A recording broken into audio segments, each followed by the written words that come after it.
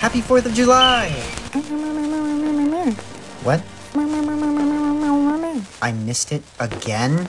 Okay, listen, it's just that I'm super busy, and this is more of a hobby. I have a job, I have bills, whatever. It's fine. You wanna know why?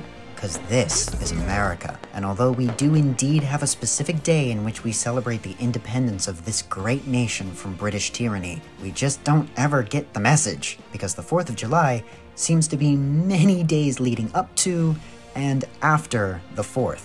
So like a teenager who just found a forgotten box of Roman candles and maybe illegal fireworks their dad bought on a reservation, I'm going to release this way later than I should be.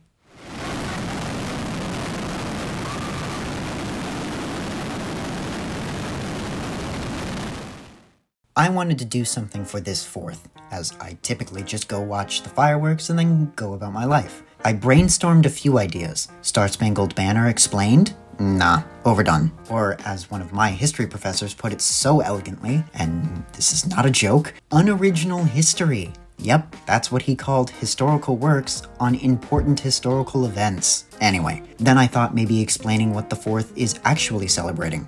Boring. Maybe the history of barbecue? Interesting, certainly, though I don't know how interesting others would find it. Then it hit me. What is one thing that even people outside the US think about when they think of a blue-blooded, true-hearted American patriot?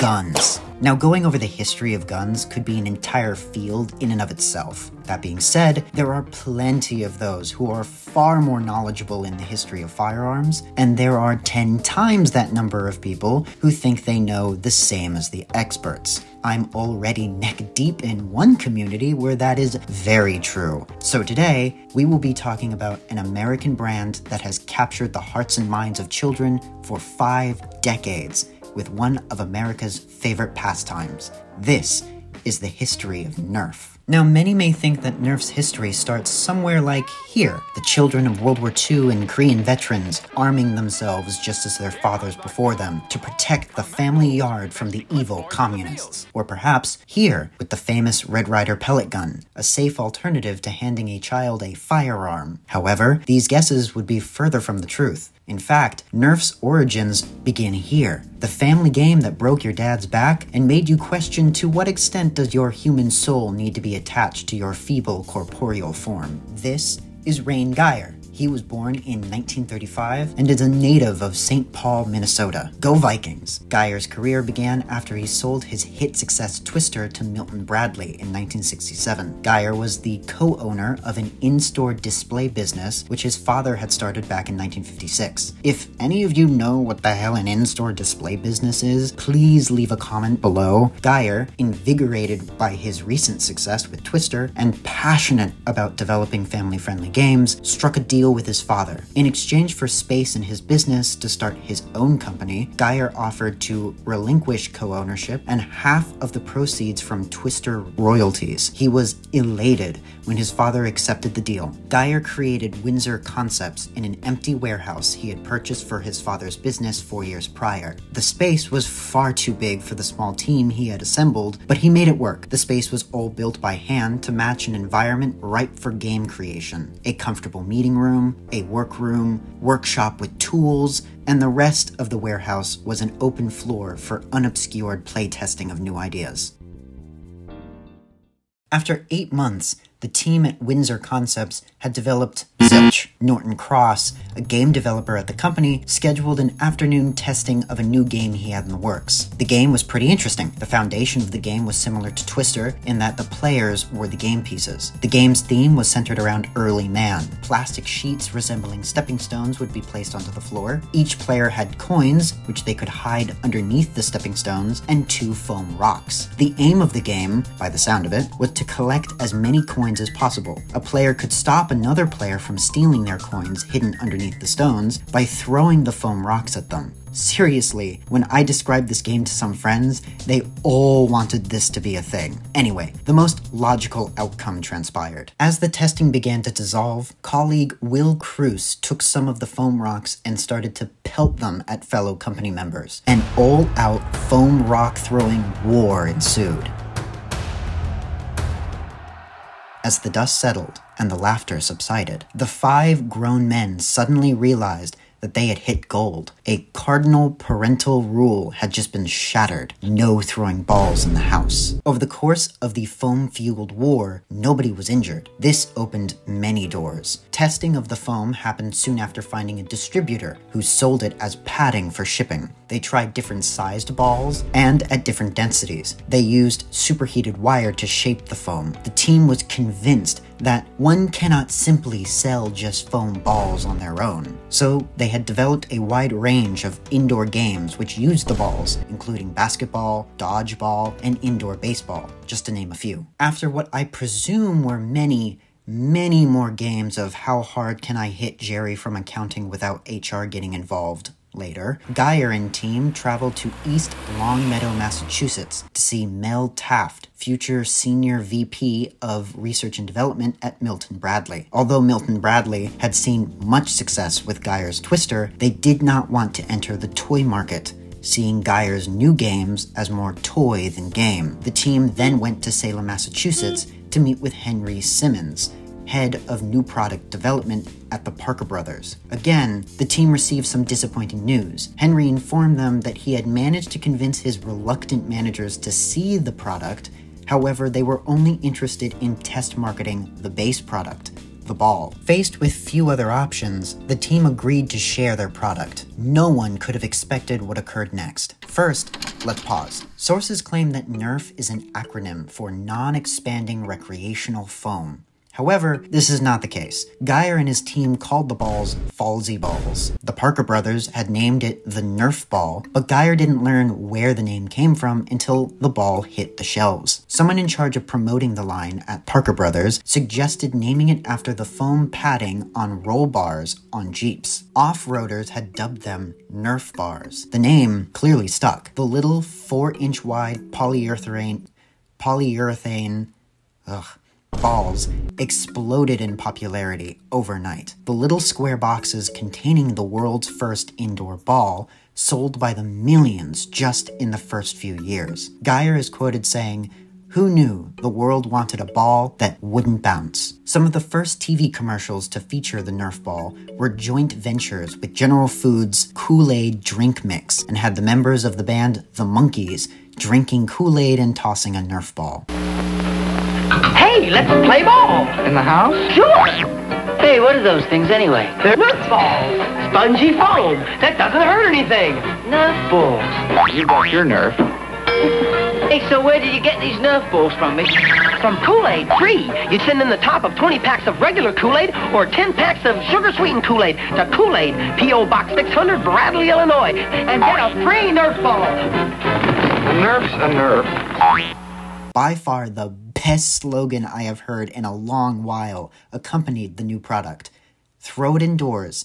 You can't damage lamps or break windows. You can't hurt babies or old people. Following the success of the original NERF ball was the Super NERF ball. Honestly, I'm just including it because of the name. In 1986, Reyn Guyer was inducted into Hasbro's Inventors Hall of Fame. His love of music would lead him to co-found Ren Song Music in 1986. Today, Ren Song Music has many #1 singles and has won a Grammy and 2 CMA Song of the Year awards. Guyer struggled with dyslexia as a boy, and so in 1991 co-founded Windsor Learning, which develops and provides materials to help kids who struggle with dyslexia learn how to read. Guyer apparently is an artist. His works are featured in a few private collections. Unfortunately, I was unable to find his work online. And for whatever reason, if you were wondering where the original NERF ball is today, well, Guyer still has it. In author Tim Walsh's book Timeless Toys, Guyer explains that the prototype ball acts as a Christmas ornament each year.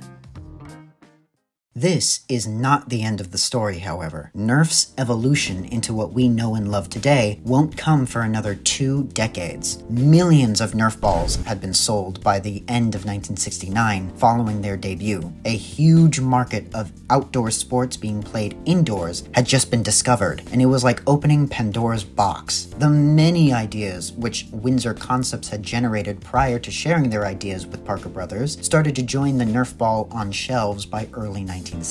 In 1972, the NERF Oop was released. It saw great success, but nowhere near the product next to it. In 1972, renowned kicker for the Minnesota Vikings, Fred Cox, while still being an active member of the team, came up with the idea of a football made to prevent leg and foot injuries for kids. He partnered with local entrepreneur John Maddox to create a football made of soft foam. They used a mold of a regulation football to create their foam football, pouring liquid foam into a mold instead of shaping it by spinning foam on a lathe, how the Nerf ball was manufactured, meant that the football had a thicker outer covering, which helped it behave more like a football. The Parker brothers ate up the idea and released the Nerf football in 1972, making the Nerf football and Nerf Oop the most memorable extensions of the Nerf sports line, both standing the test of time.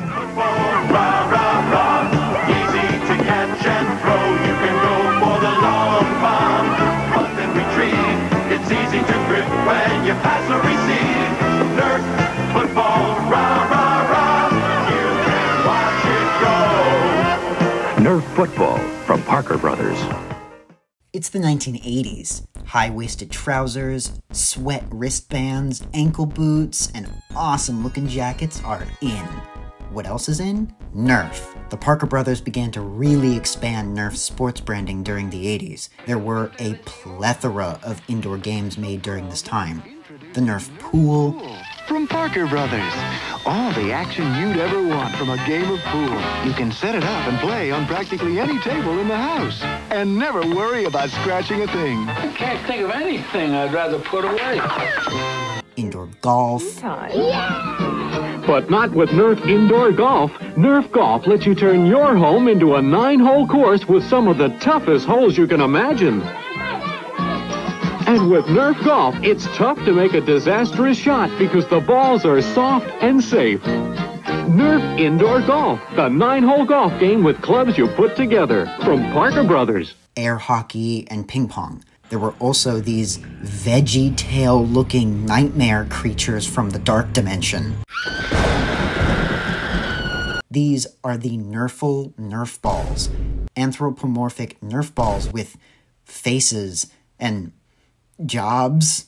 I have no idea, but I would not want to pick these up. The Parker brothers would expand the sports side of Nerf throughout the 1980s, including releasing the Nerf Indoor Baseball in 1983. It's Nerf Baseball with a power core center. Solid on the inside so you can hit it a long way. Nerfin' USA. Nerfin' USA. Tough on the outside so it can take it. As a quick thing, I could not find any numbers on whether this was true overall, but despite Mr. Guyer believing he had broken the strict parental line of no balls in the house, my parents never let me or my siblings play with the Nerf balls in the house. Don't know if that was true in other households, but it's fine. Certainly not false advertising or anything. Meanwhile, an aerospace engineer from Atlanta, Georgia, named Lonnie Johnson, was tinkering away at a design which would revolutionize pool time fun. Everybody knows its name, the villain of most summer job lifeguards, the one, the only, Power Drencher. Yes, in 1989, Johnson had released the Power Drencher, which we would recognize today under its new name in the 1990s, the Super Soaker 50.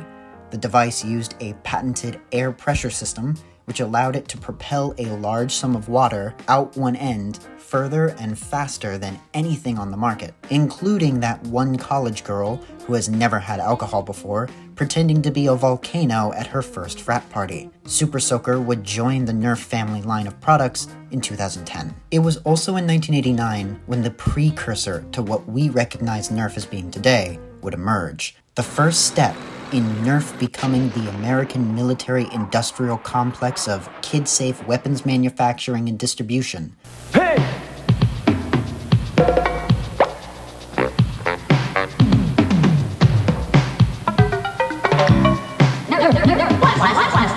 The Blast-A-Ball took the concept of the original Nerf ball, a pelting device, and combined it with a tool to allow kids to hit their siblings with deadly foam force. From what I read, those who had these as kids loved them, and so the new market had been found. NERF was held by Parker Brothers until control was handed over to Kenner Products sometime in the 1980s. In 1987, Tonka purchased Kenner Parker Toys, and in 1991, Tonka was bought by Hasbro. NERF would go under the subsidiaries Odds On and throughout the 1990s and early 2000s before finally coming under complete control of Hasbro. NERF, during this time, did not falter, however, selling over 100 million products by 1995. NERF continued to make their outdoor to indoor sports products, including freaking fencing. A real skill. To win, you gotta knock down all these targets. Watch me demonstrate on the geek here. And go!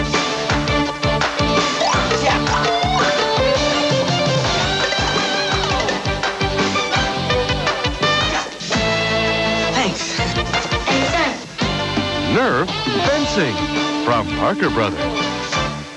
And this real weird four-way table tennis thing from 1996, but the Blast-A-Ball had already, if you'll allow me, got the ball rolling on a new generation of NERF products.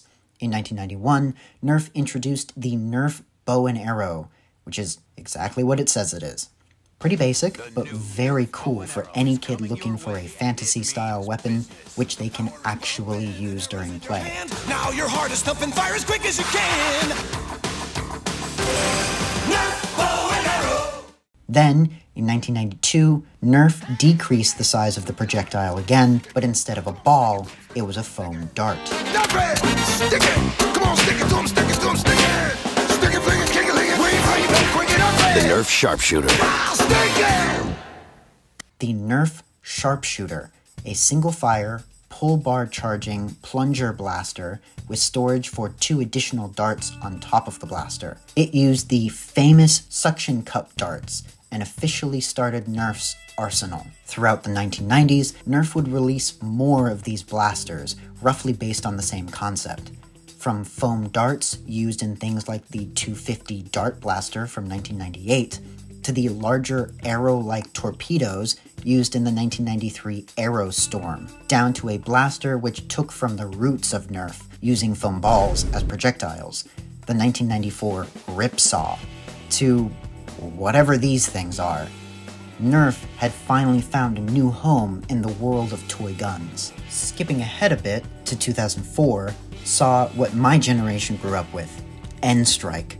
Initially starting with a set of 3 blasters, the Hornet AS-6, Scout 9-3, and the Titan AS-V1, they could be combined and fired simultaneously using a Unity power system. The blaster line also introduced the now infamous tactical NERF Picatinny-style rails. The line is considered to be one of NERF's best collections of blasters, many of whose designs NERF has continued to use to this day. The line also introduced a new dart, the nipple tip whistle dart. No, we won't need to censor it, it's family friendly. Some honorable and very recognizable mentions include the 2004 Night Finder EX3, 2005 Maverick Rev 6, the 2006 and 2010 Longshot and Longstrike respectively, the 2008 Recon CS6, and the 2010 Barricade RV10. I had many of these blasters when I was a kid, and so did many of my friends. They were all-around fun toys, and staples of many childhoods. NERF. Part of the N-Strike line included the 2008 Vulcan Blaster, one of the largest NERF blasters to date. A 25-dart, belt-fed, electronic plunger full-auto blaster advertised to be able to fire 3 darts per second. The beast ran on 6D batteries. It is a monster, baby for scale, and set at the low price of $50, right in time for the recession. Looking back on it now, $50 for a NERF blaster today is a steal. No. I did not have the Vulcan. I had something far better in my opinion. The 2008 NERF N-Strike title for the Wii. Yes, NERF also tried their hand at video games, though they never forgot where they came from. Not only was this a game where you could play with all the NERF guns up until that point, but you could ditch the controller and replace it with a round bar single fire blaster. That is one of the best combos I have ever seen. In 2009, the old slogan of "It's NERF or nothing" returned, and that's probably the only reason why anyone in my generation knows about it. In 2011, NERF began to explore different projectile shapes in the form of discs, like tiny little frisbees.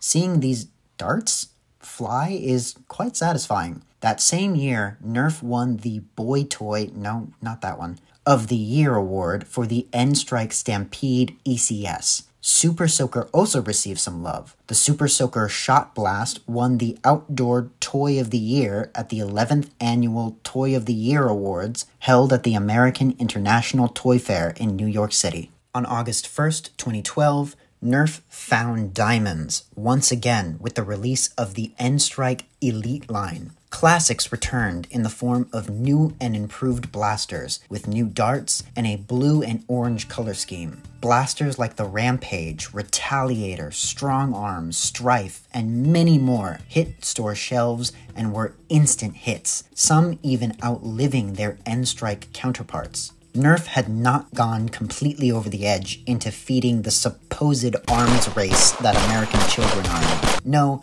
they are still quite connected to their roots. NERF balls continue to receive updates throughout the years. In 2012, NERF Fire Vision allowed kids to take their balls out at night for some nighttime game of fetch, I guess. 2013 was a busy year for NERF. They released the Centurion, which featured their newest dart, the Mega Dart. These names are just so good. In February, NERF announced their Rebel line. Released in the fall of 2013, the Rebel line was geared toward the gals. My sister had one of the early blasters, but lost interest in it as, not to brag or nothing, mine were much cooler. At the same time, Hasbro had partnered with Gramercy Products to design a line of NERF merchandise aimed at dogs and their owners. Not literally aimed, no. These products were similar to what you would already find at a PetSmart, but look more NERF. For NERF's 45th anniversary, they expanded lines, improved blasters, and added exciting new features, including the first built-in blaster camera and the free play style bash ball. I don't know what that is, but it sounds great. It doesn't look appealing, but to each their own. Other NERF lines, like the Zombie Strike line, was seeing quite a bit of success. The Zombie Strike Crossfire Bow won Best Action Toy at the 2014 UK Toy Fair. NERF made their Modulus and Rival series, both being really cool blasters, one geared toward full customizability, the other marketed toward teens. As Obama was leaving office, NERF decided to dip their toe into the water and test the market of drone warfare with their 2016 UV Terra Scout. I'm gonna be honest, I hadn't heard of this thing until researching for this video. I would have called it the sibling Annoyer 3000, but that's just me. More lines would arrive in 2017 with the AccuStrike, which came with the AccuStrike rounds. Again, NERF trying to wrangle in a larger teenage base. But the reality is, teenagers now more than ever spend more time playing video games than playing with toys or going out with da boys. So NERF did the next logical thing. They spent millions on partnerships with the brands who had the audience they were searching for. In 2019, NERF partnered with the creators of the very popular game Fortnite. This would continue as they would also partner with Disney and 343 Industries. From here on, you can see NERF continue to claw at the current and new generation. 3 new lines would release in the span of just 5 years. In 2022, NERF attempted to jump onto the TikTok trend bandwagon by creating a gel blaster. Other companies had been doing that for much longer than NERF, and so the expensive and overall underwhelming blaster received mixed results. Some of the oddest decisions made by NERF have happened quite recently. These include the release of their 2023 NERF Elite Junior line. Like, who needed these? I played with regular Nerf guns as a small child. Why would I want these? Maybe I'm sounding more like a boomer. I don't know. Worse, in my opinion, is their mascot, which is the spawn of a creature of unknowable nightmares mixed with a drunk, coked-up director at a stock brokerage. Murph the Nerfoid. Honestly, I thought the Nerfles were bad, but this isn't right. This needs Jesus. Nerf hasn't always been sunny times and terrible mascot designs. It has had its fair share of controversies. In 2008, Nerf was forced to recall their N-Strike Recon Blaster after 46 reports of kids sustaining welts, bruises, and skin flaying injuries. In June of 2010, Nerf sued Busby Toys for patent violations of their Super Soaker brand. They won the suit, and Busby was banned from developing water-firing blasters. In April of 2012, in a not-so-elaborate espionage of an Australian blog, Hasbro tricked several bloggers in divulging their home addresses. This allowed Hasbro to send them all cease and desist letters. Why did this all occur? It seems our Aussie friends from down under found and leaked images of new blasters being made in China, which Nerf was going to announce later that year. For that, Hasbro brought down the hammer, to the anger of everyone who spoke out against Hasbro for what seemed like a fairly harmless move. Many on the internet who deal with Nerf blasters have also spoken out about the newer blaster quality. They claim that the material is cheaper, manufacturing has been made cheaper, opting to use more glue and pins rather than screws, which hinders Nerf lovers' ability to modify their blasters. The darts have not changed in years and are now the worst on the market, and that the blasters themselves have not improved in power nor distance in quite some time. Many will point to the new Nerf Elite 2.0 line as the pinnacle of Hasbro's unwillingness to develop higher quality products. Despite all this, Nerf was valued at $463 million in 2022. Trends point at a steady level of $450 to $500 million, which means Nerf has a lot of life left to live. Many more balls to shoot at children. Alright, that's enough. Everybody, that's it. Everybody go home. Hello. Thank you so much for watching this whole video, and thanks for getting to this point. If you like this video or the content that I make, please consider liking and subscribing. It really helps the channel grow, and it helps me make more content for you. I really enjoyed making this as a fun little quick thing, and if you want me to continue finding these kind of obscure or weird histories, go ahead and let me know if there are any that you would like to see. Thank you so much, and I guess that's sorta it. Okay, bye.